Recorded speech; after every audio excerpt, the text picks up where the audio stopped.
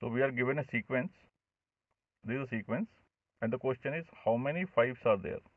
5 are there which are not followed by 3, but which are not immediately preceded by 3 but followed by 7.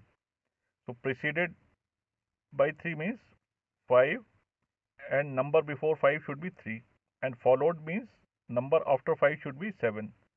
So we'll see the solution.